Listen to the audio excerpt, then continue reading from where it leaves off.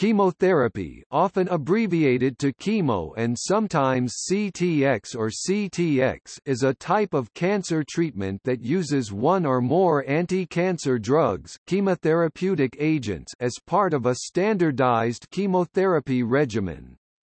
Chemotherapy may be given with a curative intent, which almost always involves combinations of drugs, or it may aim to prolong life or to reduce symptoms, palliative chemotherapy. Chemotherapy is one of the major categories of the medical discipline specifically devoted to pharmacotherapy for cancer, which is called medical oncology. The term chemotherapy has come to connote non-specific usage of intracellular poisons to inhibit mitosis, cell division. The connotation excludes more selective agents that block extracellular signals, signal transduction. The development of therapies with specific molecular or genetic targets, which inhibit growth-promoting signals from classic endocrine hormones, primarily estrogens for breast cancer and androgens for prostate cancer, are now called hormonal therapies.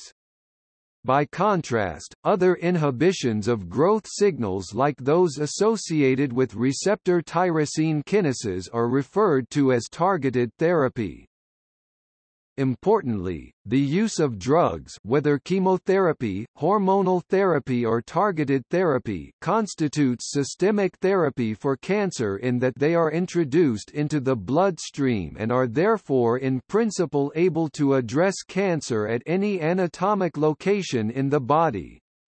Systemic therapy is often used in conjunction with other modalities that constitute local therapy, i.e. treatments whose efficacy is confined to the anatomic area where they are applied, for cancer such as radiation therapy, surgery or hyperthermia therapy.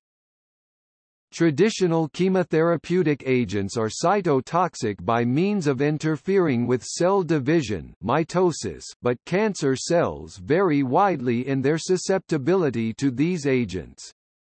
To a large extent, chemotherapy can be thought of as a way to damage or stress cells, which may then lead to cell death if apoptosis is initiated. Many of the side effects of chemotherapy can be traced to damage to normal cells that divide rapidly and are thus sensitive to antibiotic drugs, cells in the bone marrow, digestive tract and hair follicles. This results in the most common side effects of chemotherapy, myelosuppression, decreased production of blood cells, hence also immunosuppression, mucositis, inflammation of the lining of the digestive tract, and alopecia, hair loss. Because of the effect on immune cells, especially lymphocytes, chemotherapy drugs often find use in a host of diseases that result from harmful overactivity of the immune system against self, so-called autoimmunity. These include rheumatoid arthritis, systemic lupus erythematosus, multiple sclerosis, vasculitis and many others.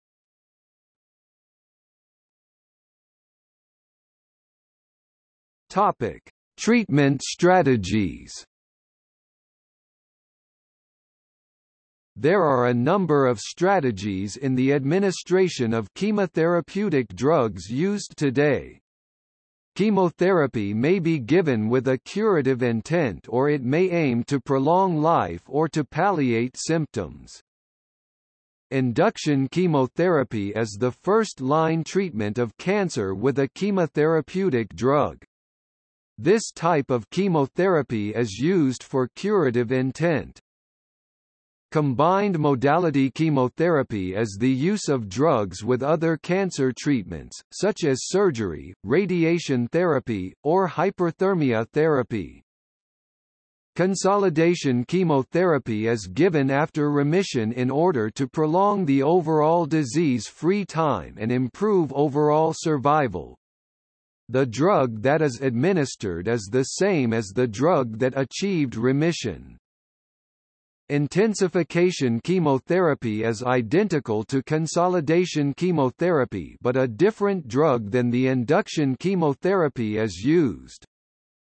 Combination chemotherapy involves treating a person with a number of different drugs simultaneously. The drugs differ in their mechanism and side effects. The biggest advantage is minimizing the chances of resistance developing to any one agent.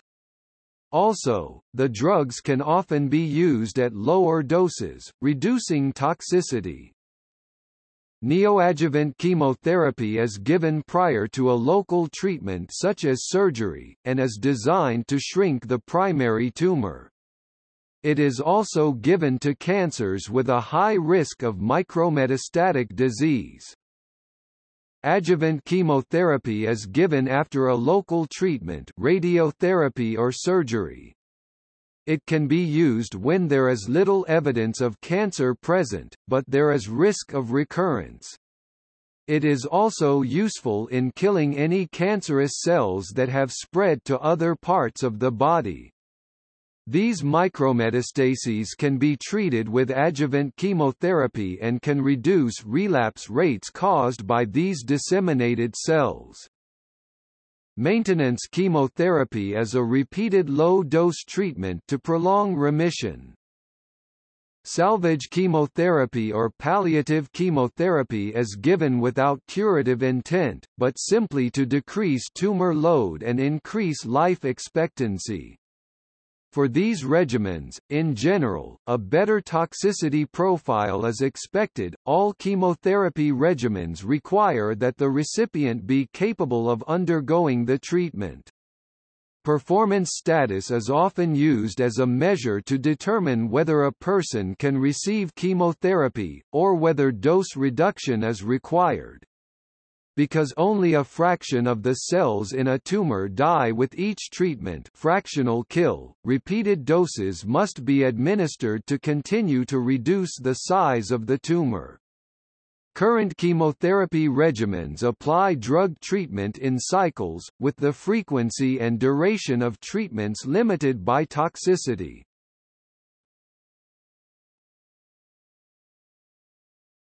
Topic: Efficacy. The efficacy of chemotherapy depends on the type of cancer and the stage. The overall effectiveness ranges from being curative for some cancers, such as some leukemias, to being ineffective, such as in some brain tumors, to being needless in others, like most non-melanoma skin cancers.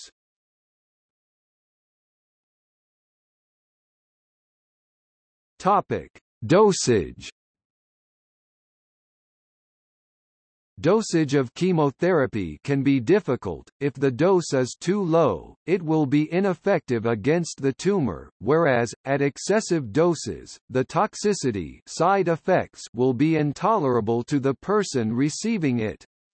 The standard method of determining chemotherapy dosage is based on calculated body surface area (BSA). The BSA is usually calculated with a mathematical formula or a nomogram, using the recipient's weight and height, rather than by direct measurement of body area. This formula was originally derived in a 1916 study and attempted to translate medicinal doses established with laboratory animals to equivalent doses for humans. The study only included 9 human subjects. When chemotherapy was introduced in the 1950s, the BSA formula was adopted as the official standard for chemotherapy dosing for lack of a better option. Recently, the validity of this method in calculating uniform doses has been questioned. The reason for this is that the formula only takes into account the individual's weight and height. Drug absorption and clearance are influenced by multiple factors, including age, gender, metabolism, disease state, organ function, drug-to-drug interactions, genetics, and obesity, which has a major impact on the actual concentration of the drug in the person's bloodstream.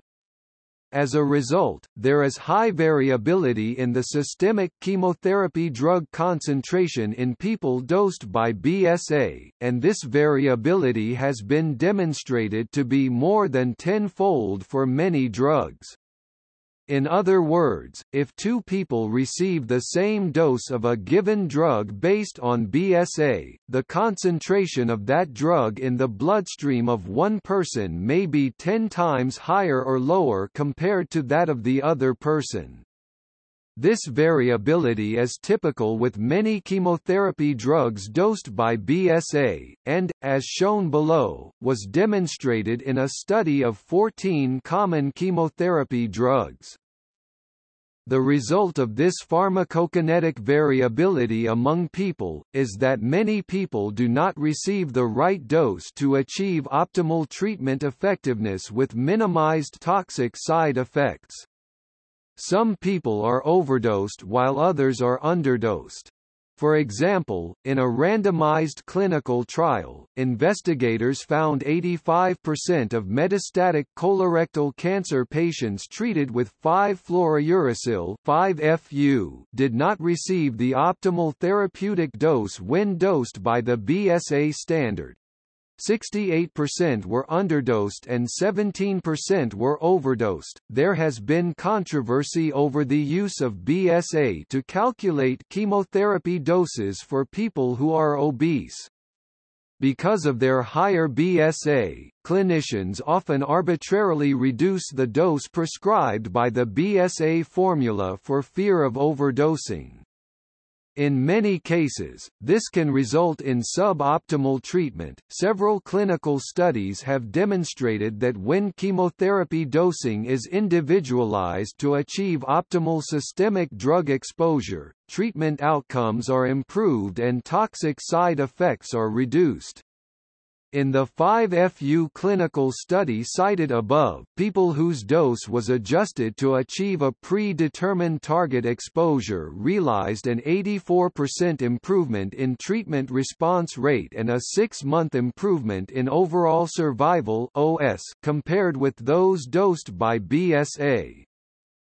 In the same study, investigators compared the incidence of common 5-FU-associated grade 3/4 toxicities between the dose-adjusted people and people dosed per BSA.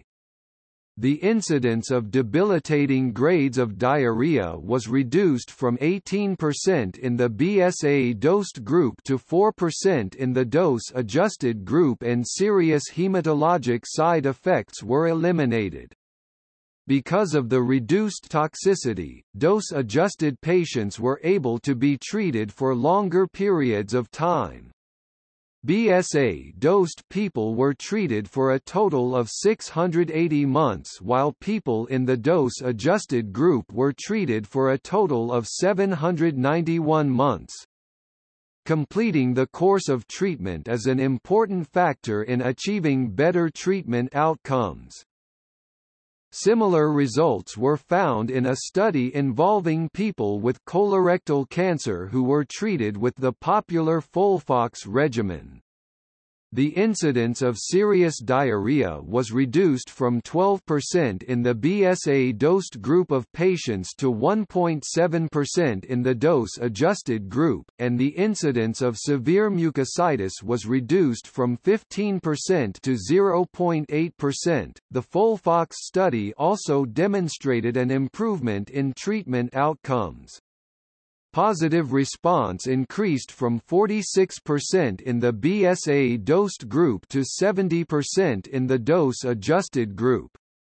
Median progression-free survival (PFS) and overall survival (OS) both improved by 6 months in the dose-adjusted group. One approach that can help clinicians individualize chemotherapy dosing is to measure the drug levels in blood plasma over time and adjust dose according to a formula or algorithm to achieve optimal exposure.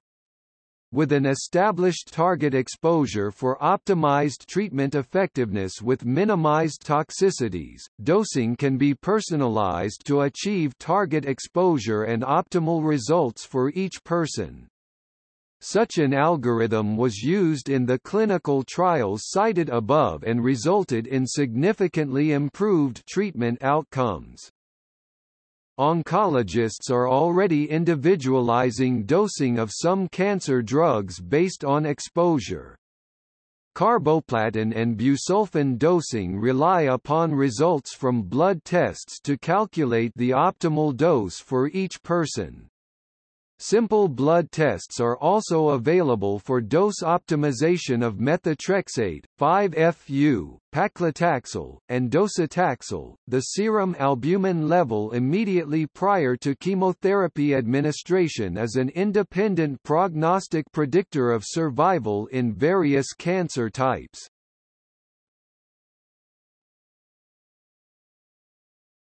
Topic: Types.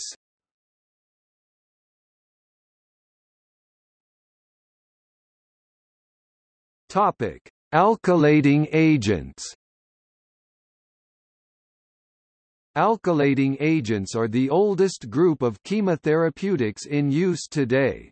Originally derived from mustard gas used in World War I, there are now many types of alkylating agents in use. They are so named because of their ability to alkylate many molecules, including proteins, RNA and DNA.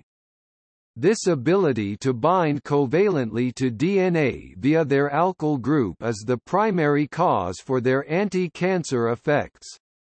DNA is made of two strands and the molecules may either bind twice to one strand of DNA intrastrand crosslink or may bind once to both strands interstrand crosslink. If the cell tries to replicate cross-linked DNA during cell division, or tries to repair it, the DNA strands can break. This leads to a form of programmed cell death called apoptosis. Alkylating agents will work at any point in the cell cycle and thus are known as cell cycle-independent drugs. For this reason the effect on the cell is dose-dependent, the fraction of cells that die is directly proportional to the dose of drug. The subtypes of alkylating agents are the nitrogen mustards, nitrosoreas, tetrazenes, aziridines, cisplatins and derivatives, and non-classical alkylating agents. Nitrogen mustards include mechlorethamine, cyclophosphamide, melphalan, chlorambucil, ifosfamide and busulfan. Nitrosoreas include N-nitroso-N-methylurea (MNU), carmustine (BCNU), lomustine (CCNU), and semestine (MECNU), photimustine and streptozotocin. Tetrazenes include dicarbazine, midazolamide and temozolomide. Aziridines include thiotepa, mitomycin and diazoquone (AZQ). Cisplatin and derivatives include cisplatin, carboplatin and oxaliplatin. They impair cell function by forming covalent bonds with the amino, carboxyl, sulfhydryl, and phosphate groups in biologically important molecules. Non-classical alkylating agents include procarbazine and hexamethylmelamine. Topic: Antimetabolites. Antimetabolites are a group of molecules that impede DNA and RNA synthesis. Many of them have a similar structure to the building blocks of DNA and RNA. The building blocks are nucleotides, a molecule comprising a nucleobase, a sugar and a phosphate group. The nucleobases are divided into purines, guanine and adenine, and pyrimidines, cytosine, thymine and uracil. Antimetabolites resemble either nucleobases or nucleosides, a nucleotide without the phosphate group, but have altered chemical groups. These drugs exert their effect by either blocking the enzymes required for DNA synthesis or becoming incorporated into DNA or RNA. By inhibiting the enzymes involved in DNA synthesis, they prevent mitosis because the DNA cannot duplicate itself. Also, after misincorporation of the molecules into DNA, DNA damage can occur and programmed cell death apoptosis is induced. Unlike alkylating agents, antimetabolites are cell cycle dependent. This means that they only work during a specific part of the cell cycle, in this case S phase, the DNA synthesis phase.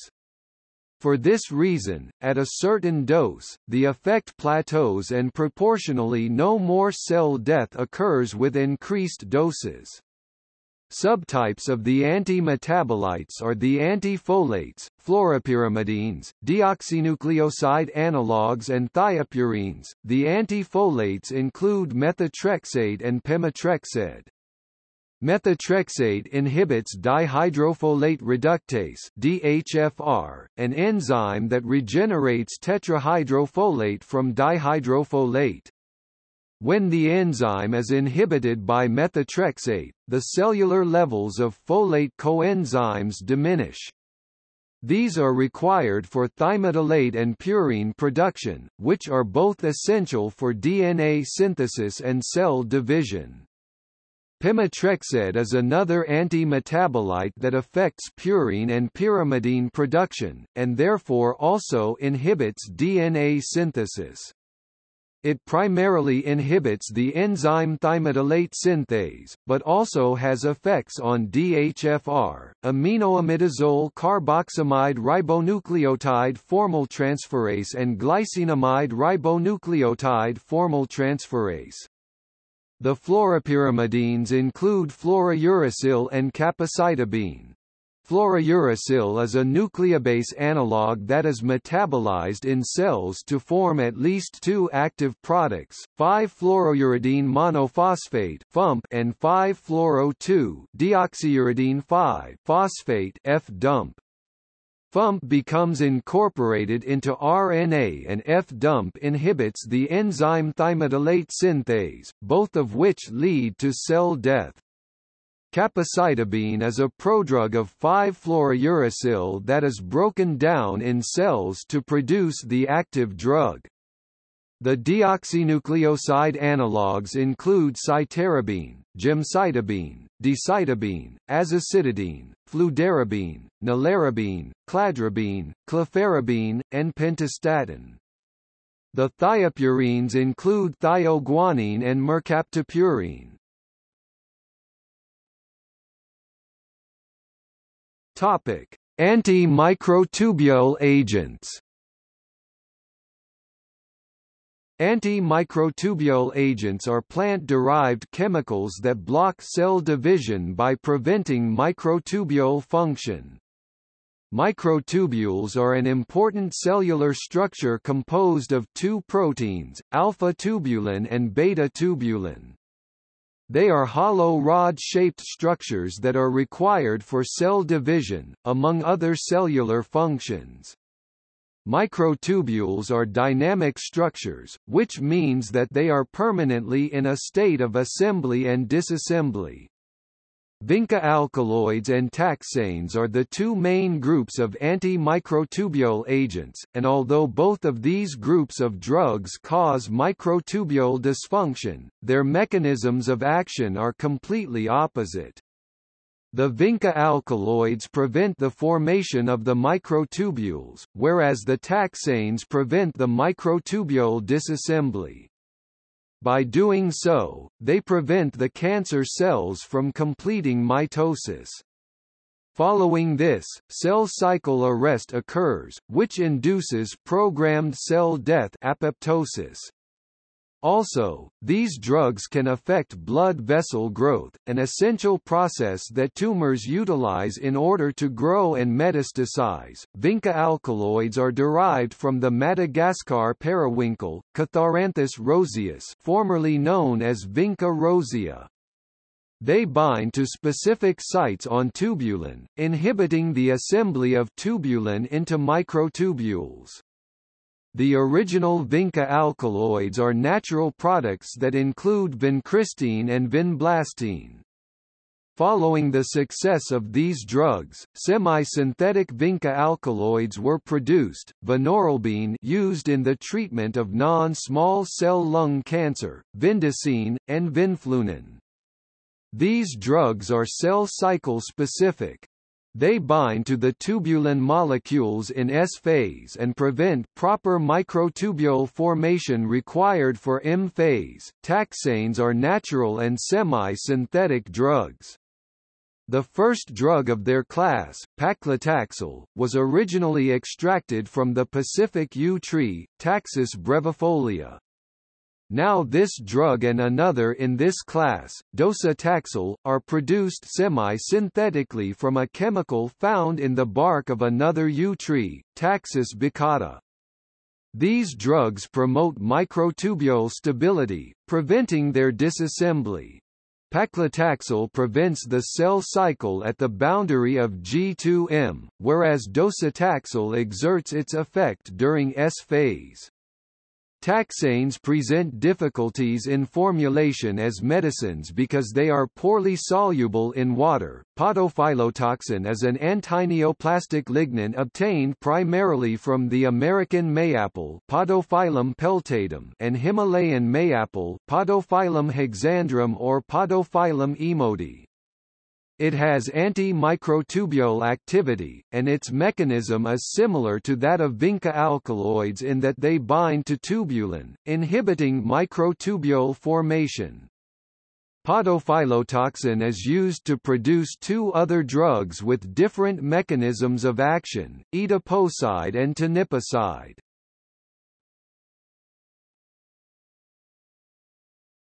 Topic: Topoisomerase inhibitors. Topoisomerase inhibitors are drugs that affect the activity of two enzymes, topoisomerase I and topoisomerase II. When the DNA double-strand helix is unwound, during DNA replication or transcription, for example, the adjacent unopened DNA winds tighter supercoils, like opening the middle of a twisted rope. The stress caused by this effect is in part aided by the topoisomerase enzymes. They produce single or double-strand breaks into DNA, reducing the tension in the DNA strand. This allows the normal unwinding of DNA to occur during replication or transcription. Inhibition of topoisomerase I or II interferes with both of these processes. Two topoisomerase I inhibitors, irinotecan and topotecan, are semi-synthetically derived from camptothecin, which is obtained from the Chinese ornamental tree Camptotheca acuminata. Drugs that target topoisomerase II can be divided into two groups. The topoisomerase II poisons cause increased levels enzymes bound to DNA. This prevents DNA replication and transcription, causes DNA strand breaks, and leads to programmed cell death apoptosis. These agents include etoposide, doxorubicin, mitoxantrone and teniposide. The second group, catalytic inhibitors, are drugs that block the activity of topoisomerase II, and therefore prevent DNA synthesis and translation because the DNA cannot unwind properly. This group includes novobiacin, merburone, and aclarubicin, which also have other significant mechanisms of action.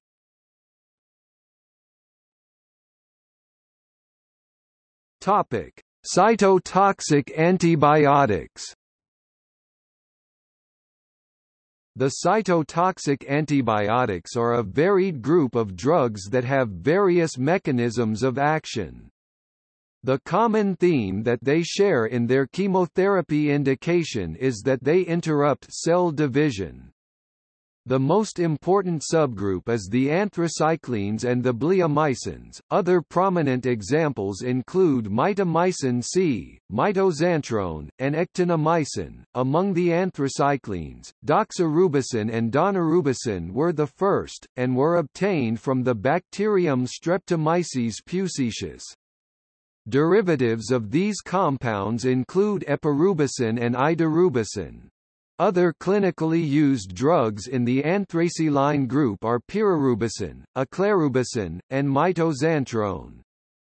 The mechanisms of anthracyclines include DNA intercalation, molecules insert between the two strands of DNA, generation of highly reactive free radicals that damage intercellular molecules, and topoisomerase inhibition. Actinomycin is a complex molecule that intercalates DNA and prevents RNA synthesis. Bleomycin, a glycopeptide isolated from Streptomyces verticillus, also intercalates DNA, but produces free radicals that damage DNA. This occurs when bleomycin binds to a metal ion, becomes chemically reduced and reacts with oxygen. Mitomycin is a cytotoxic antibiotic with the ability to alkylate DNA.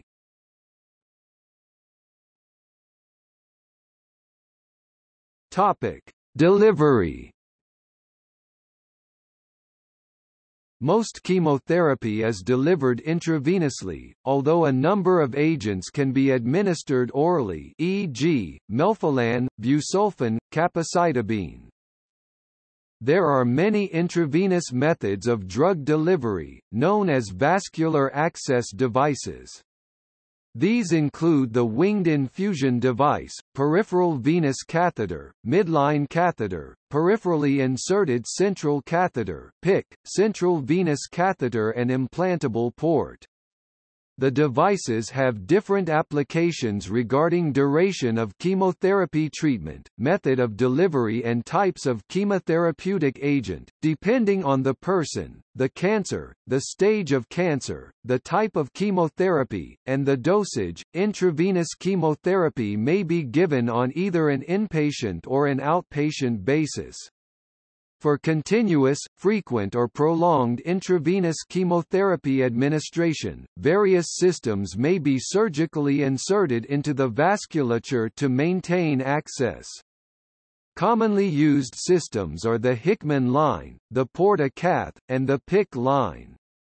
These have a lower infection risk, are much less prone to phlebitis or extravasation, and eliminate the need for repeated insertion of peripheral cannulae. Isolated limb perfusion, often used in melanoma, or isolated infusion of chemotherapy into the liver or the lung have been used to treat some tumors. The main purpose of these approaches is to deliver a very high dose of chemotherapy to tumor sites without causing overwhelming systemic damage. These approaches can help control solitary or limited metastasis, but they are by definition not systemic, and, therefore, do not treat distributed metastasis or micrometastases. Topical chemotherapies, such as 5-fluorouracil, are used to treat some cases of non-melanoma skin cancer, if the cancer has central nervous system involvement, or with meningeal disease. Intrathecal chemotherapy may be administered.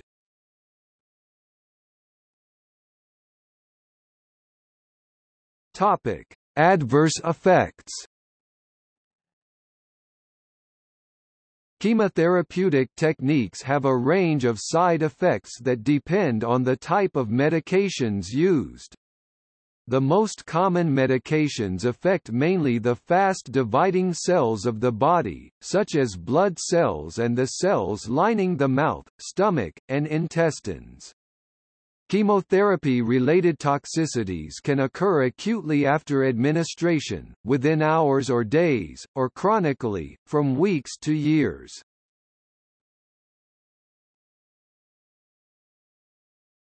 Topic: Immunosuppression and myelosuppression.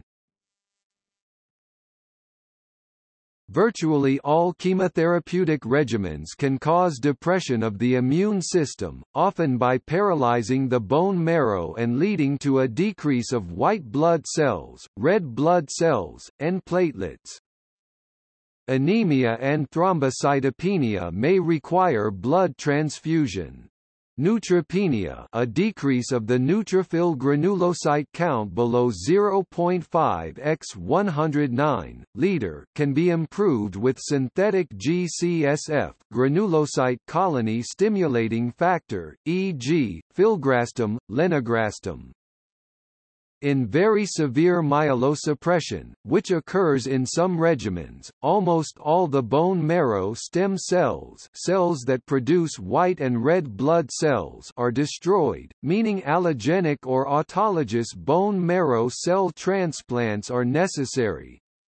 In autologous BMTs, cells are removed from the person before the treatment, multiplied and then re-injected afterward. In allogenic BMTs, the source is a donor. However, some people still develop diseases because of this interference with bone marrow. Although people receiving chemotherapy are encouraged to wash their hands, avoid sick people, and take other infection-reducing steps, about 85% of infections are due to naturally occurring microorganisms in the person's own gastrointestinal tract, including oral cavity and skin. This may manifest as systemic infections, such as sepsis, or as localized outbreaks, such as herpes simplex, shingles, or other members of the herpesviridae. The risk of illness and death can be reduced by taking common antibiotics such as quinolones or trimethoprim, sulfamethoxazole before any fever or sign of infection appears. Quinolones show effective prophylaxis mainly with hematological cancer. However, in general, for every 5 people who are immunosuppressed following chemotherapy who take an antibiotic, 1 fever can be prevented. For every 34 who take an antibiotic, 1 death can be prevented. Sometimes, chemotherapy treatments are postponed because the immune system is suppressed to a critically low level. In Japan, the government has approved the use of some medicinal mushrooms like Trametes versicolor, to counteract depression of the immune system in people undergoing chemotherapy.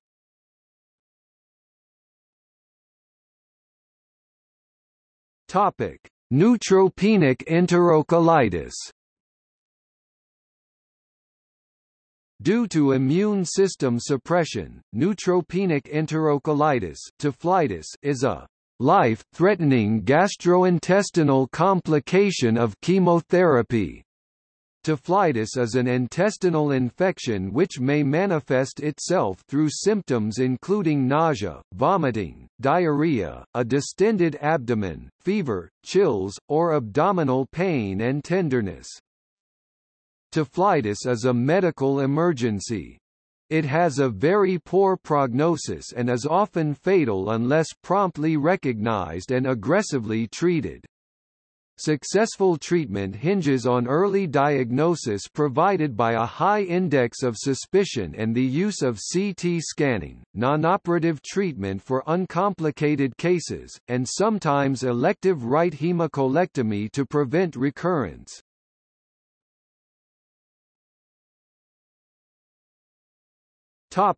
Gastrointestinal distress. Nausea, vomiting, anorexia, diarrhea, abdominal cramps, and constipation are common side effects of chemotherapeutic medications that kill fast-dividing cells. Malnutrition and dehydration can result when the recipient does not eat or drink enough, or when the person vomits frequently, because of gastrointestinal damage. This can result in rapid weight loss, or occasionally in weight gain, if the person eats too much in an effort to allay nausea or heartburn. Weight gain can also be caused by some steroid medications.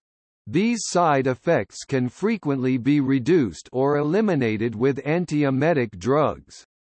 Self-care measures, such as eating frequent small meals and drinking clear liquids or ginger tea, are often recommended.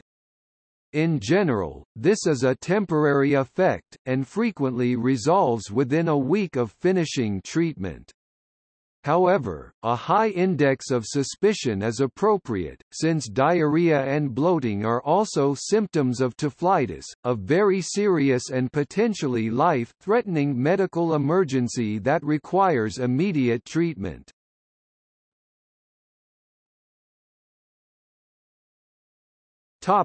Anemia.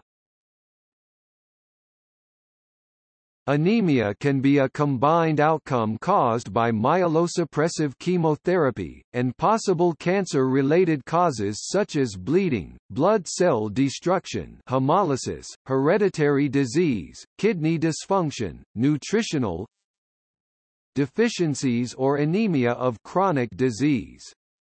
Treatments to mitigate anemia include hormones to boost blood production, erythropoietin, iron supplements, and blood transfusions.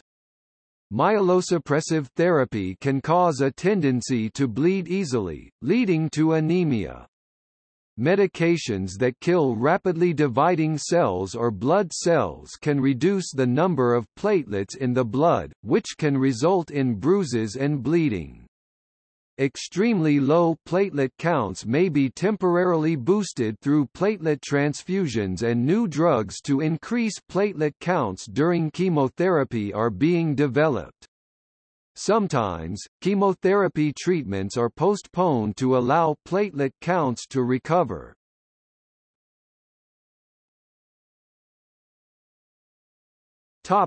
Fatigue. Fatigue may be a consequence of the cancer or its treatment, and can last for months to years after treatment. One physiological cause of fatigue is anemia, which can be caused by chemotherapy, surgery, radiotherapy, primary and metastatic disease, or nutritional depletion. Anaerobic exercise has been found to be beneficial in reducing fatigue in people with solid tumors.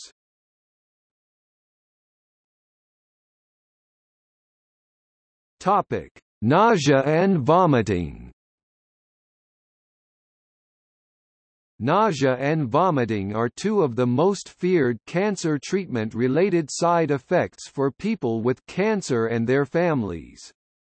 In 1983, Coates et al. Found that people receiving chemotherapy ranked nausea and vomiting as the first and second most severe side effects, respectively. Up to 20% of people receiving highly emetogenic agents in this era postponed, or even refused, potentially curative treatments. Chemotherapy-induced nausea and vomiting (CINV) are common with many treatments and some forms of cancer. Since the 1990s, several novel classes of antiemetics have been developed and commercialized, becoming a nearly universal standard in chemotherapy regimens, and helping to successfully manage these symptoms in many people. Effective mediation of these unpleasant and sometimes crippling symptoms results in increased quality of life for the recipient and more efficient treatment cycles, due to less stoppage of treatment due to better tolerance and better overall health.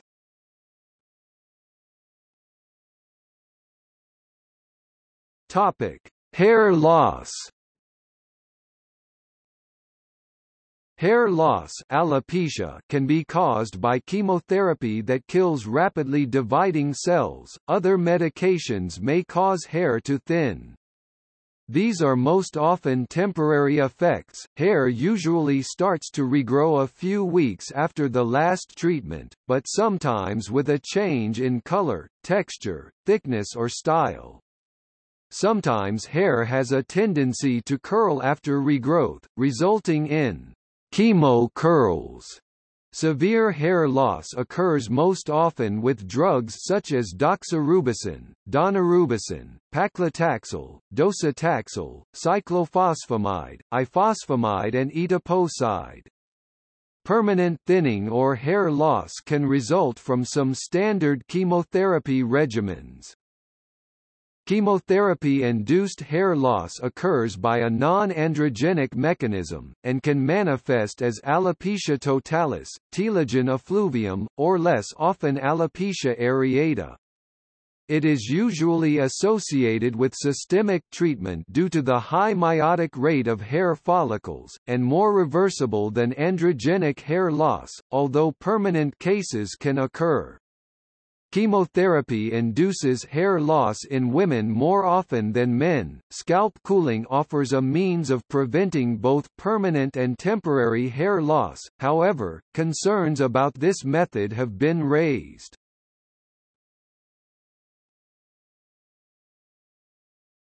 Topic: Secondary neoplasm. Development of secondary neoplasia after successful chemotherapy or radiotherapy treatment can occur. The most common secondary neoplasm is secondary acute myeloid leukemia, which develops primarily after treatment with alkylating agents or topoisomerase inhibitors. Survivors of childhood cancer are more than 13 times as likely to get a secondary neoplasm during the 30 years after treatment than the general population. Not all of this increase can be attributed to chemotherapy.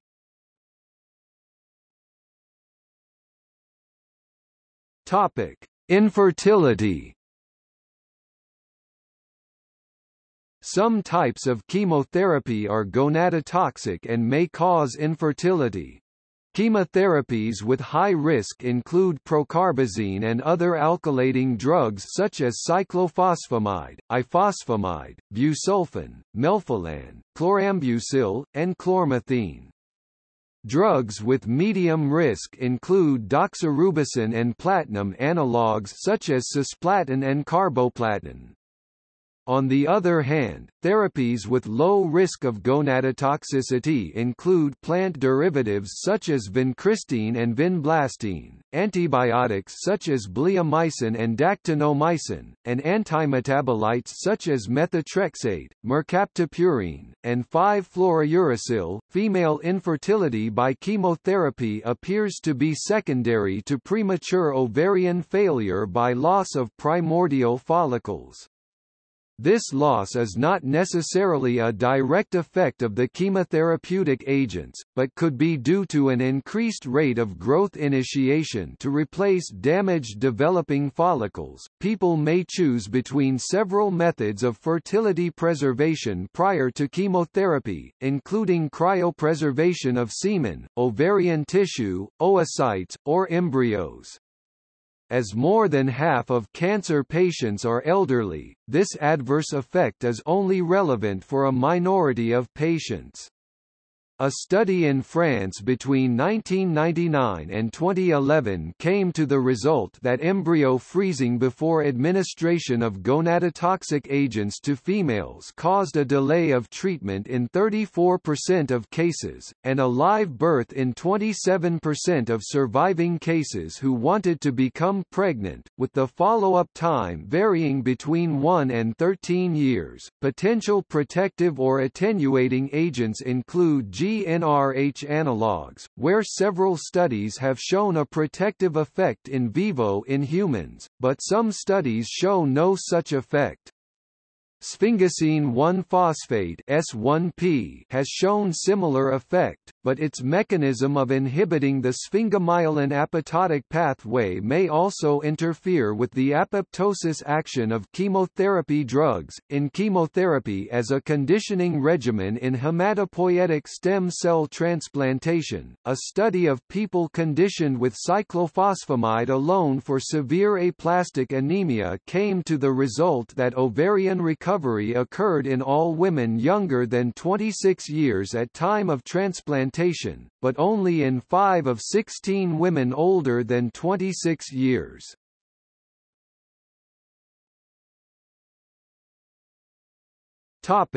Teratogenicity. Chemotherapy is teratogenic during pregnancy, especially during the first trimester, to the extent that abortion usually is recommended if pregnancy in this period is found during chemotherapy.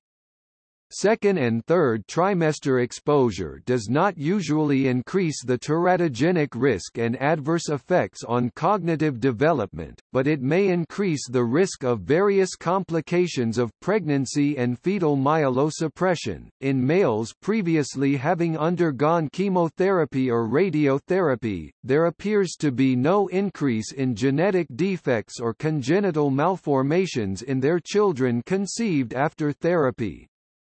The use of assisted reproductive technologies and micromanipulation techniques might increase this risk. In females previously having undergone chemotherapy, miscarriage and congenital malformations are not increased in subsequent conceptions. However, when in vitro fertilization and embryo cryopreservation is practiced between or shortly after treatment, possible genetic risks to the growing oocytes exist, and hence it has been recommended that the babies be screened.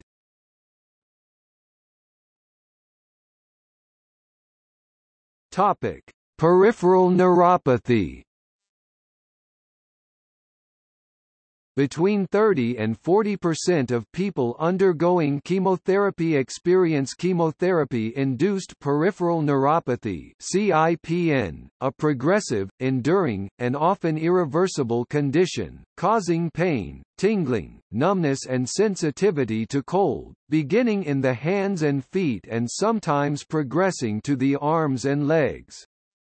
Chemotherapy drugs associated with CIPN include thalidomide, epithil-1s, vinca alkaloids, taxanes, proteasome inhibitors, and the platinum-based drugs.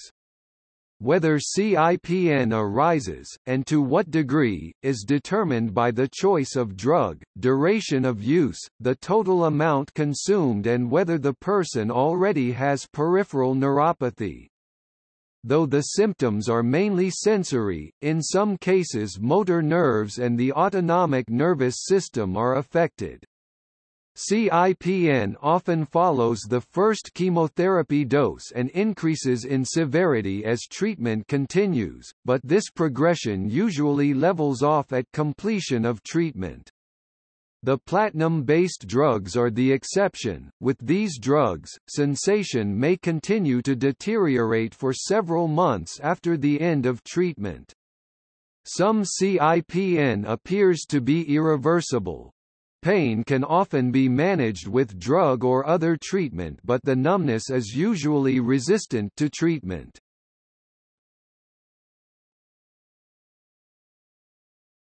Topic: Cognitive impairment.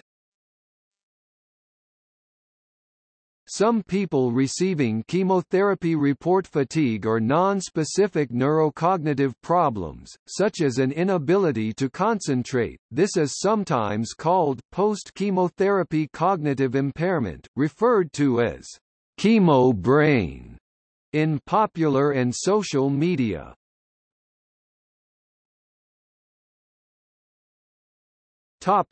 Tumor lysis syndrome. In particularly large tumors and cancers with high white cell counts, such as lymphomas, teratomas, and some leukemias, some people develop tumor lysis syndrome. The rapid breakdown of cancer cells causes the release of chemicals from the inside of the cells. Following this, high levels of uric acid, potassium and phosphate are found in the blood. High levels of phosphate induce secondary hypoparathyroidism, resulting in low levels of calcium in the blood. This causes kidney damage and the high levels of potassium can cause cardiac arrhythmia. Although prophylaxis is available and is often initiated in people with large tumors, this is a dangerous side effect that can lead to death if left untreated.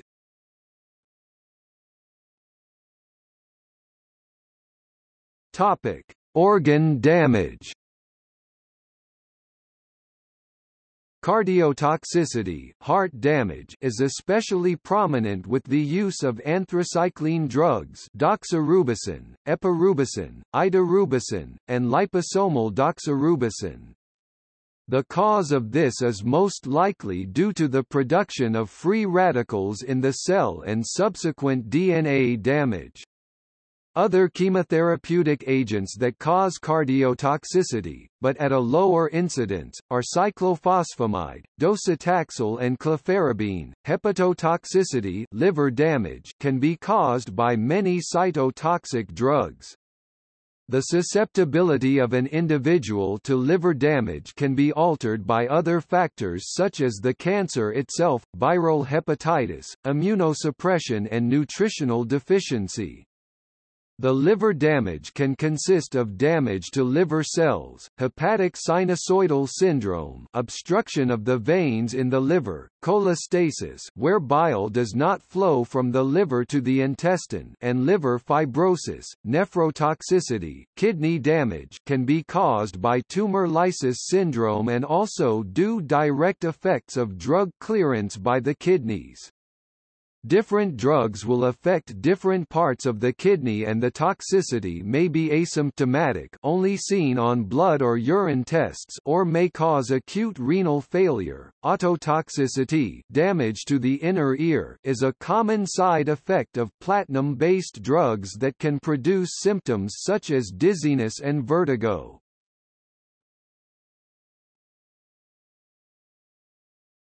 Topic: Other side effects.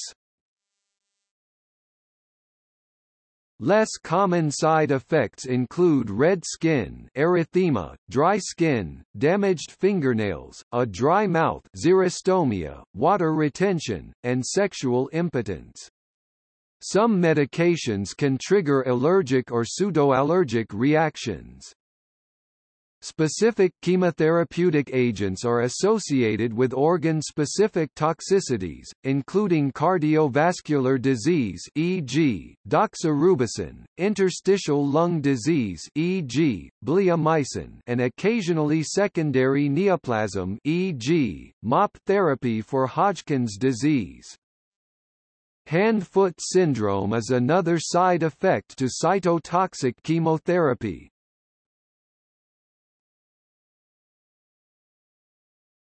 Topic: Limitations. Chemotherapy does not always work, and even when it is useful, it may not completely destroy the cancer. People frequently fail to understand its limitations. In one study of people who had been newly diagnosed with incurable, stage 4 cancer, more than 2/3 of people with lung cancer and more than 4/5 of people with colorectal cancer still believed that chemotherapy was likely to cure their cancer. The blood-brain barrier poses an obstacle to delivery of chemotherapy to the brain. This is because the brain has an extensive system in place to protect it from harmful chemicals. Drug transporters can pump out drugs from the brain and brain's blood vessel cells into the cerebrospinal fluid and blood circulation. These transporters pump out most chemotherapy drugs, which reduces their efficacy for treatment of brain tumors. Only small lipophilic alkylating agents such as lomustine or temozolomide are able to cross this blood-brain barrier. Blood vessels in tumors are very different from those seen in normal tissues. As a tumor grows, tumor cells furthest away from the blood vessels become low in oxygen, hypoxic. To counteract this, they then signal for new blood vessels to grow. The newly formed tumor vasculature is poorly formed and does not deliver an adequate blood supply to all areas of the tumor. This leads to issues with drug delivery because many drugs will be delivered to the tumor by the circulatory system.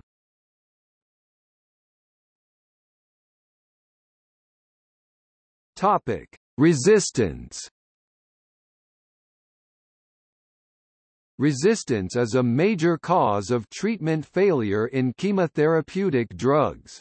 There are a few possible causes of resistance in cancer, one of which is the presence of small pumps on the surface of cancer cells that actively move chemotherapy from inside the cell to the outside.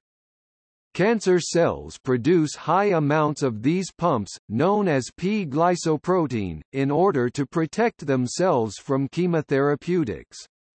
Research on P-glycoprotein and other such chemotherapy efflux pumps is currently ongoing. Medications to inhibit the function of P-glycoprotein are undergoing investigation, but due to toxicities and interactions with anti-cancer drugs their development has been difficult. Another mechanism of resistance is gene amplification, a process in which multiple copies of a gene are produced by cancer cells. This overcomes the effect of drugs that reduce the expression of genes involved in replication. With more copies of the gene, the drug cannot prevent all expression of the gene and therefore the cell can restore its proliferative ability. Cancer cells can also cause defects in the cellular pathways of apoptosis, programmed cell death. As most chemotherapy drugs kill cancer cells in this manner, defective apoptosis allows survival of these cells, making them resistant. Many chemotherapy drugs also cause DNA damage, which can be repaired by enzymes in the cell that carry out DNA repair. Upregulation of these genes can overcome the DNA damage and prevent the induction of apoptosis. Mutations in genes that produce drug target proteins, such as tubulin, can occur which prevent the drugs from binding to the protein, leading to resistance to these types of drugs. Drugs used in chemotherapy can induce cell stress, which can kill a cancer cell. However, under certain conditions, cell stress can induce changes in gene expression that enables resistance to several types of drugs.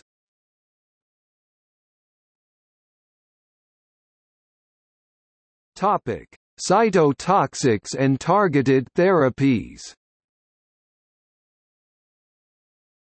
Targeted therapies are a relatively new class of cancer drugs that can overcome many of the issues seen with the use of cytotoxics. They are divided into two groups, small molecule and antibodies. The massive toxicity seen with the use of cytotoxics is due to the lack of cell specificity of the drugs. They will kill any rapidly dividing cell, tumor or normal. Targeted therapies are designed to affect cellular proteins or processes that are utilized by the cancer cells. This allows a high dose to cancer tissues with a relatively low dose to other tissues. Although the side effects are often less severe than that seen of cytotoxic chemotherapeutics, life-threatening effects can occur. Initially, the targeted therapeutics were supposed to be solely selective for one protein. Now it is clear that there is often a range of protein targets that the drug can bind. An example target for targeted therapy is the BCR-ABL1 protein produced from the Philadelphia chromosome, a genetic lesion found commonly in chronic myelogenous leukemia and in some patients with acute lymphoblastic leukemia. This fusion protein has enzyme activity that can be inhibited by imatinib, a small molecule drug.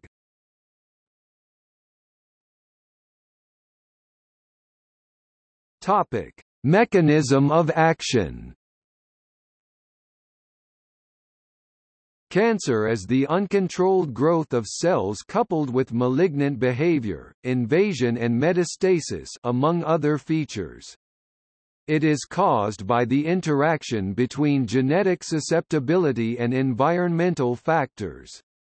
These factors lead to accumulations of genetic mutations in oncogenes, genes that control the growth rate of cells, and tumor suppressor genes, genes that help to prevent cancer, which gives cancer cells their malignant characteristics, such as uncontrolled growth. In the broad sense, most chemotherapeutic drugs work by impairing mitosis, cell division, effectively targeting fast-dividing cells. As these drugs cause damage to cells, they are termed cytotoxic. They prevent mitosis by various mechanisms including damaging DNA and inhibition of the cellular machinery involved in cell division.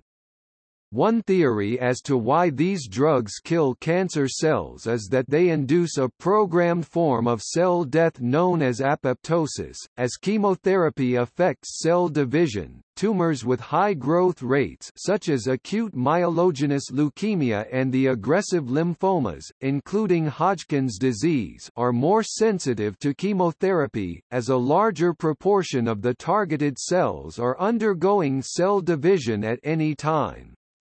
Malignancies with slower growth rates, such as indolent lymphomas, tend to respond to chemotherapy much more modestly.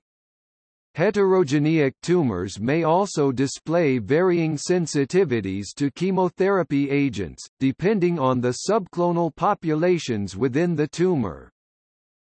Cells from the immune system also make crucial contributions to the anti-tumor effects of chemotherapy. For example, the chemotherapeutic drugs oxaliplatin and cyclophosphamide can cause tumor cells to die in a way that is detectable by the immune system, called immunogenic cell death, which mobilizes immune cells with anti-tumor functions. Chemotherapeutic drugs that cause cancer immunogenic tumor cell death can make unresponsive tumors sensitive to immune checkpoint therapy.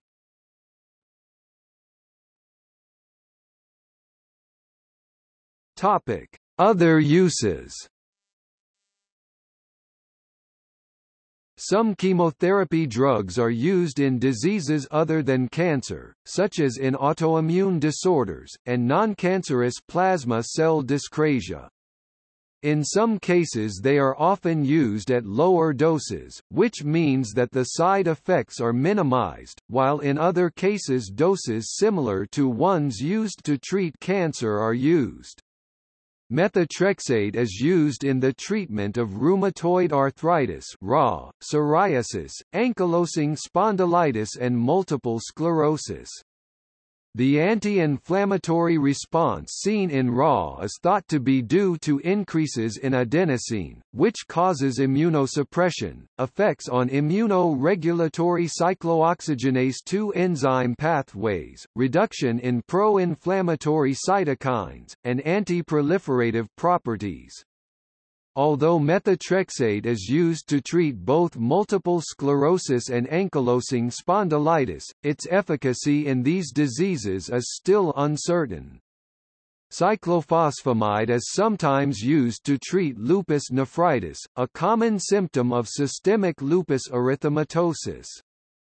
Dexamethasone along with either bortezomib or melphalan is commonly used as a treatment for AL amyloidosis. Recently, bortezomib in combination with cyclophosphamide and dexamethasone has also shown promise as a treatment for AL amyloidosis. Other drugs used to treat myeloma such as lenalidomide have shown promise in treating AL amyloidosis. Chemotherapy drugs are also used in conditioning regimens prior to bone marrow transplant, hematopoietic stem cell transplant. Conditioning regimens are used to suppress the recipient's immune system in order to allow a transplant to engraft. Cyclophosphamide is a common cytotoxic drug used in this manner, and is often used in conjunction with total body irradiation.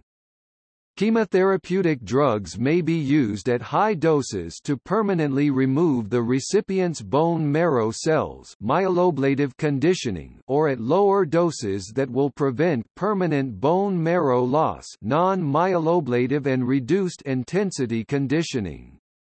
When used in non-cancer setting, the treatment is still called chemotherapy and is often done in the same treatment centers used for people with cancer.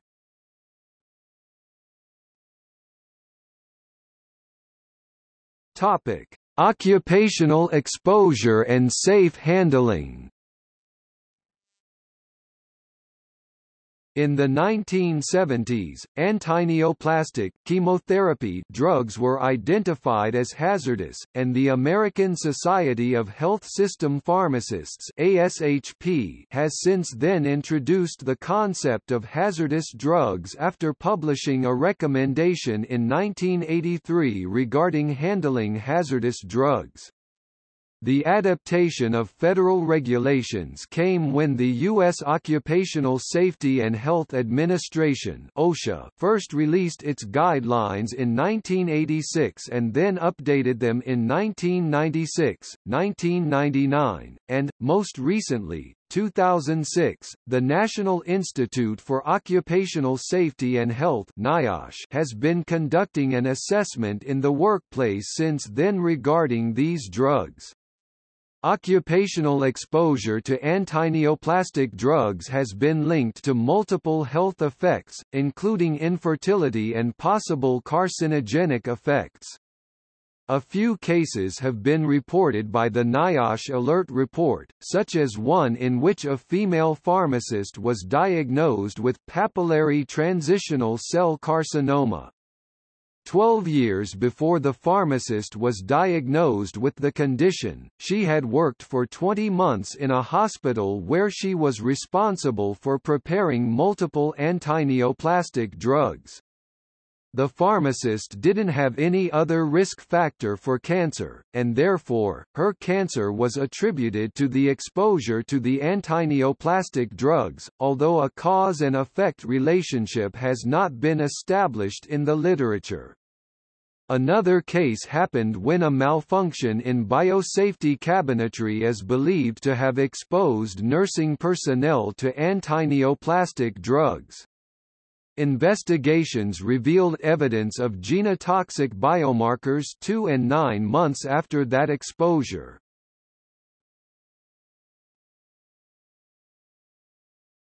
Topic: Routes of exposure.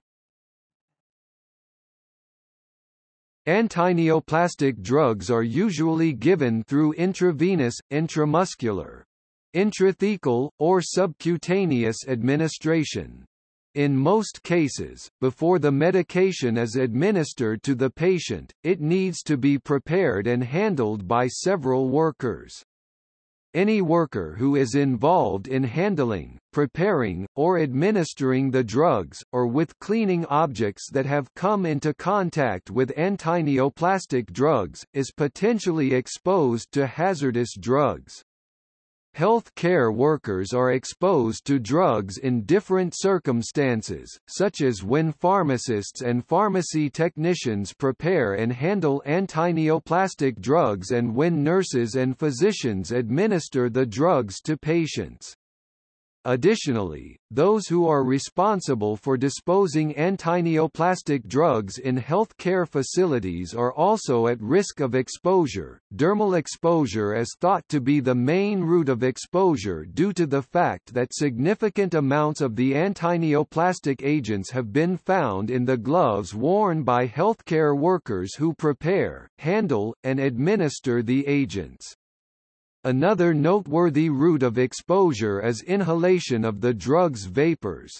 Multiple studies have investigated inhalation as a route of exposure, and although air sampling has not shown any dangerous levels, it is still a potential route of exposure. Ingestion by hand to mouth is a route of exposure that is less likely compared to others because of the enforced hygienic standard in the health institutions. However, it is still a potential route, especially in the workplace, outside of a health institute. One can also be exposed to these hazardous drugs through injection by needle sticks. Research conducted in this area has established that occupational exposure occurs by examining evidence in multiple urine samples from health care workers.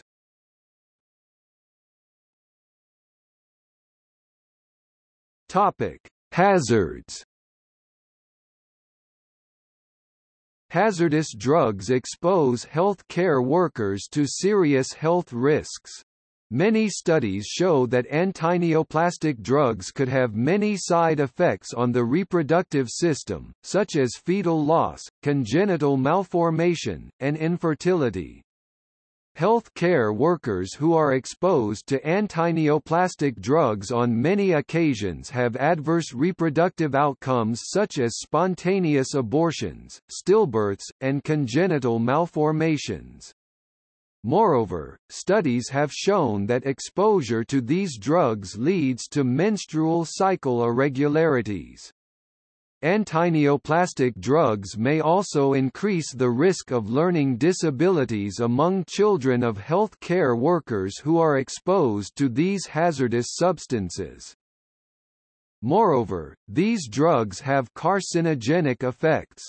In the past 5 decades, multiple studies have shown the carcinogenic effects of exposure to antineoplastic drugs.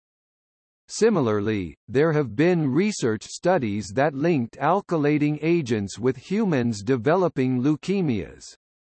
Studies have reported elevated risk of breast cancer, non-melanoma skin cancer, and cancer of the rectum among nurses who are exposed to these drugs. Other investigations revealed that there is a potential genotoxic effect from anti-neoplastic drugs to workers in health care settings.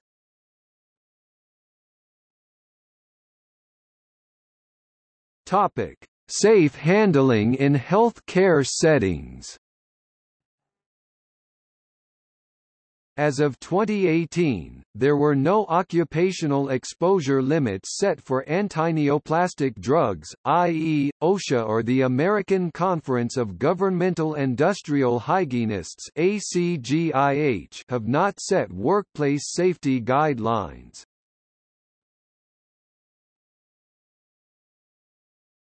Topic: Preparation. NIOSH recommends using a ventilated cabinet that is designed to decrease worker exposure. Additionally, it recommends training of all staff, the use of cabinets, implementing an initial evaluation of the technique of the safety program, and wearing protective gloves and gowns when opening drug packaging, handling vials, or labeling. When wearing personal protective equipment, one should inspect gloves for physical defects before use and always wear double gloves and protective gowns. Health care workers are also required to wash their hands with water and soap before and after working with antineoplastic drugs, change gloves every 30 minutes or whenever punctured, and discard them immediately in a chemotherapy waste container. The gowns used should be disposable gowns made of polyethylene-coated polypropylene. When wearing gowns, individuals should make sure that the gowns are closed and have long sleeves. When preparation is done, the final product should be completely sealed in a plastic bag. The health care worker should also wipe all waste containers inside the ventilated cabinet before removing them from the cabinet. Finally, workers should remove all protective wear and put them in a bag for their disposal inside the ventilated cabinet.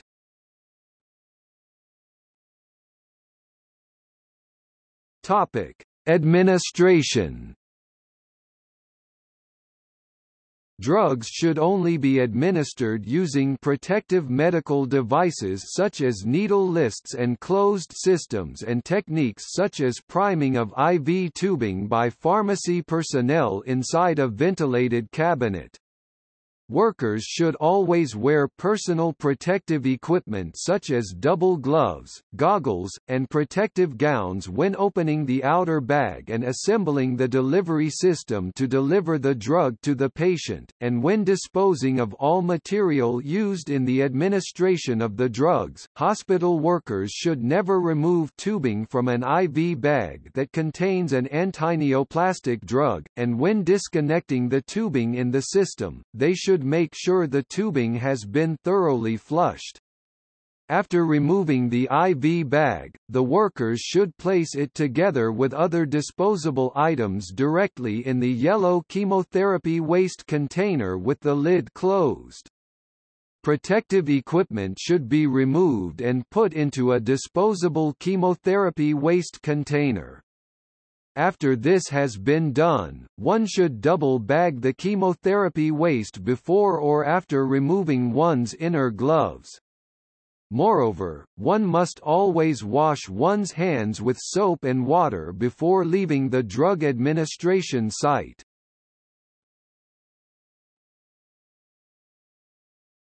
Topic: Employee training.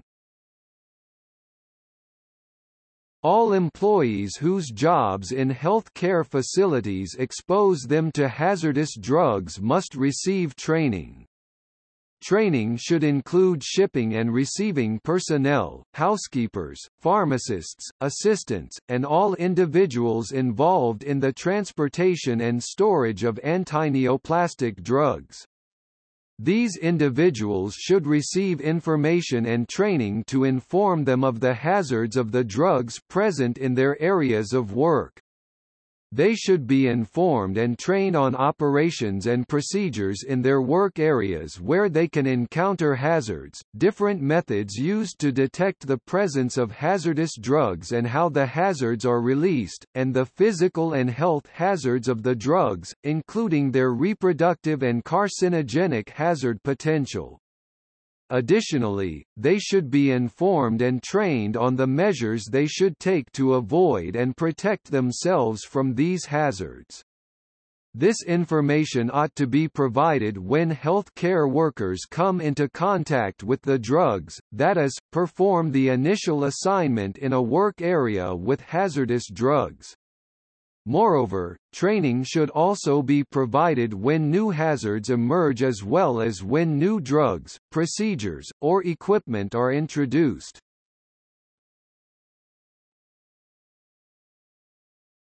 Topic: Housekeeping and waste disposal. When performing cleaning and decontaminating the work area where antineoplastic drugs are used, one should make sure that there is sufficient ventilation to prevent the buildup of airborne drug concentrations. When cleaning the work surface, hospital workers should use deactivation and cleaning agents before and after each activity as well as at the end of their shifts. Cleaning should always be done using double protective gloves and disposable gowns. After employees finish up cleaning, they should dispose of the items used in the activity in a yellow chemotherapy waste container while still wearing protective gloves. After removing the gloves, they should thoroughly wash their hands with soap and water. Anything that comes into contact or has a trace of the antineoplastic drugs, such as needles, empty vials, syringes, gowns, and gloves, should be put in the chemotherapy waste container.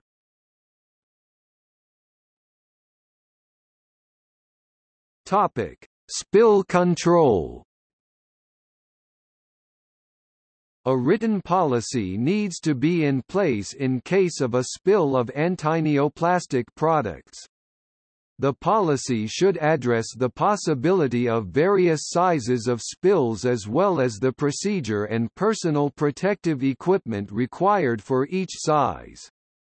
A trained worker should handle a large spill and always dispose of all cleanup materials in the chemical waste container according to EPA regulations, not in a yellow chemotherapy waste container.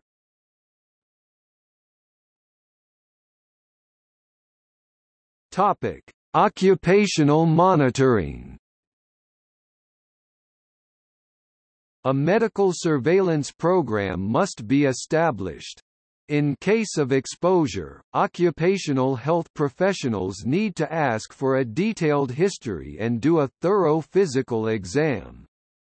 They should test the urine of the potentially exposed worker by doing a urine dipstick or microscopic examination, mainly looking for blood, as several antineoplastic drugs are known to cause bladder damage. Urinary mutagenicity is a marker of exposure to antineoplastic drugs that was first used by Falk and colleagues in 1979 and uses bacterial mutagenicity assays. Apart from being nonspecific, the test can be influenced by extraneous factors such as dietary intake and smoking and is, therefore, used sparingly. However, the test played a significant role in changing the use of horizontal flow cabinets to vertical flow biological safety cabinets during the preparation of antineoplastic drugs because the former exposed health care workers to high levels of drugs.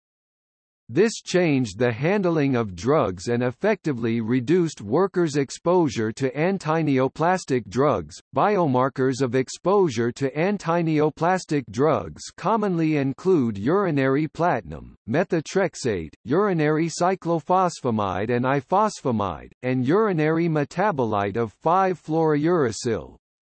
In addition to this, there are other drugs used to measure the drugs directly in the urine, although they are rarely used. A measurement of these drugs directly in one's urine is a sign of high exposure levels and that an uptake of the drugs is happening either through inhalation or dermally.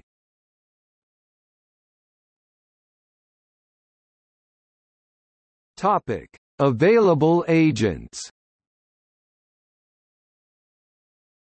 There is an extensive list of antineoplastic agents. Several classification schemes have been used to subdivide the medicines used for cancer into several different types.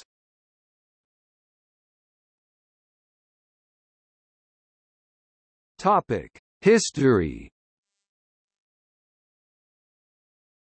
The first use of small molecule drugs to treat cancer was in the early 20th century, although the specific chemicals first used were not originally intended for that purpose. Mustard gas was used as a chemical warfare agent during World War I and was discovered to be a potent suppressor of hematopoiesis, blood production. A similar family of compounds known as nitrogen mustards were studied further during World War II at the Yale School of Medicine. It was reasoned that an agent that damaged the rapidly growing white blood cells might have a similar effect on cancer. Therefore, in December 1942, several people with advanced lymphomas, cancers of the lymphatic system and lymph nodes, were given the drug by vein, rather than by breathing the irritating gas. Their improvement, although temporary, was remarkable. Concurrently, during a military operation in World War II, following a German air raid on the Italian harbour of Bari, several hundred people were accidentally exposed to mustard gas, which had been transported there by the Allied forces to prepare for possible retaliation in the event of German use of chemical warfare. The survivors were later found to have very low white blood cell counts. After World War II was over and the reports declassified, the experiences converged and led researchers to look for other substances that might have similar effects against cancer. The first chemotherapy drug to be developed from this line of research was mustine. Since then, many other drugs have been developed to treat cancer, and drug development has exploded into a multi-billion-dollar industry, although the principles and limitations of chemotherapy discovered by the early researchers still apply.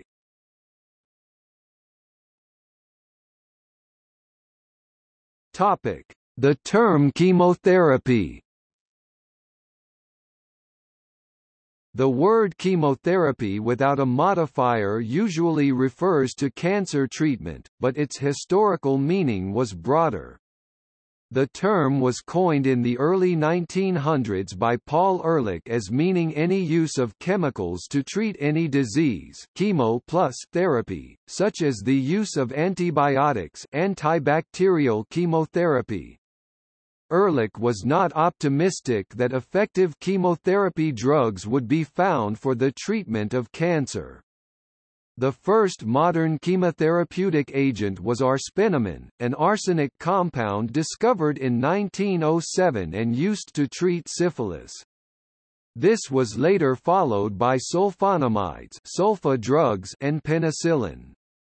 In today's usage, the sense, "any treatment of disease with drugs," is often expressed with the word pharmacotherapy.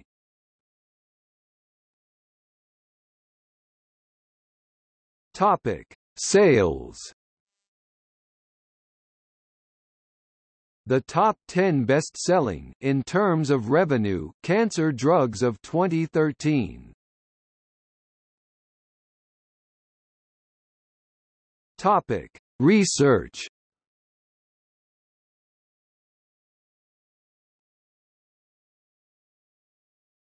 Topic: Targeted therapies.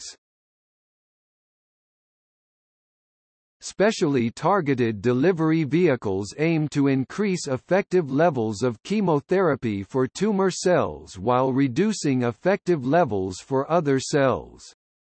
This should result in an increased tumor kill or reduced toxicity or both.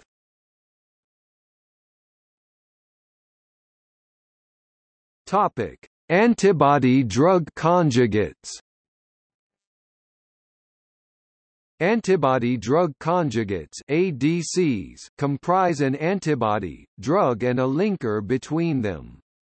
The antibody will be targeted at a preferentially expressed protein in the tumor cells known as a tumor antigen or on cells that the tumor can utilize, such as blood vessel endothelial cells. They bind to the tumor antigen and are internalized, where the linker releases the drug into the cell. These specially targeted delivery vehicles vary in their stability, selectivity, and choice of target, but, in essence, they all aim to increase the maximum effective dose that can be delivered to the tumor cells. Reduced systemic toxicity means that they can also be used in people who are sicker, and that they can carry new chemotherapeutic agents that would have been far too toxic to deliver via traditional systemic approaches. The first approved drug of this type was gemtuzumab ozogamicin, Mylotarg, released by Wyeth, now Pfizer. The drug was approved to treat acute myeloid leukemia, but has now been withdrawn from the market because the drug did not meet efficacy targets in further clinical trials. Two other drugs, trastuzumab emtansine and brentuximab vedotin, are both in late clinical trials, and the latter has been granted accelerated approval for the treatment of refractory Hodgkin's lymphoma and systemic anaplastic large cell lymphoma.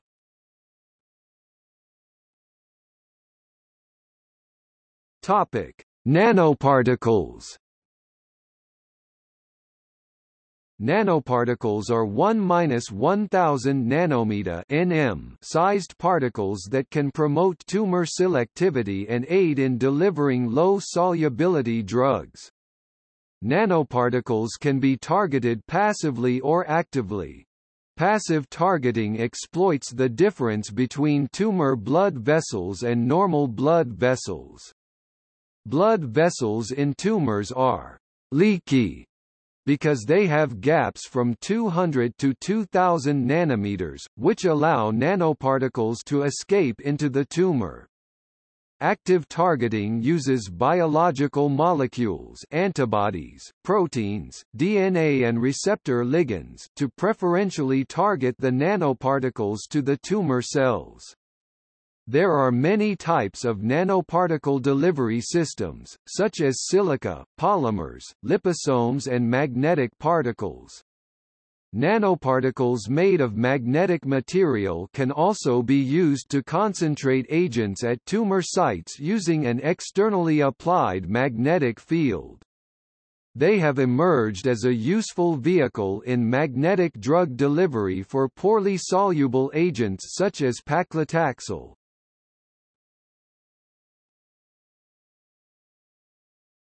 Topic: Electrochemotherapy.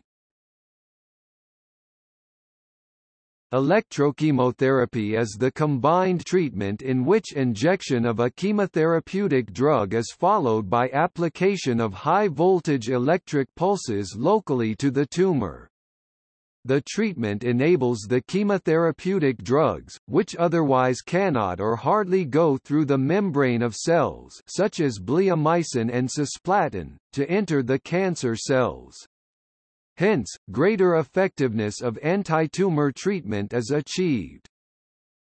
Clinical electrochemotherapy has been successfully used for treatment of cutaneous and subcutaneous tumors irrespective of their histological origin.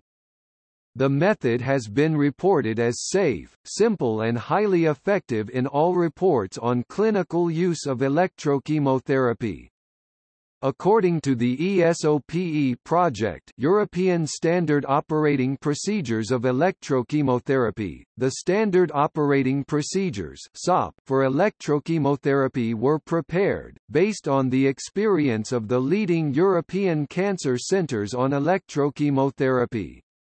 Recently, new electrochemotherapy modalities have been developed for treatment of internal tumors using surgical procedures, endoscopic routes or percutaneous approaches to gain access to the treatment area.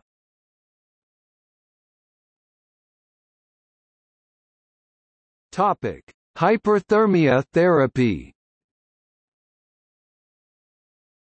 Hyperthermia therapy is heat treatment for cancer that can be a powerful tool when used in combination with chemotherapy, thermochemotherapy, or radiation for the control of a variety of cancers. The heat can be applied locally to the tumor site, which will dilate blood vessels to the tumor, allowing more chemotherapeutic medication to enter the tumor. Additionally, the tumor cell membrane will become more porous, further allowing more of the chemotherapeutic medicine to enter the tumor cell. Hyperthermia has also been shown to help prevent or reverse chemoresistance. Chemotherapy resistance sometimes develops over time as the tumors adapt and can overcome the toxicity of the chemo medication. Overcoming chemoresistance has been extensively studied within the past, especially using cDDP-resistant cells. In regard to the potential benefit that drug-resistant cells can be recruited for effective therapy by combining chemotherapy with hyperthermia, it was important to show that chemoresistance against several anti-cancer drugs, e.g. mitomycin C, anthracyclines, BCNU, melphalan, including cDDP, could be reversed at least partially by the addition of heat.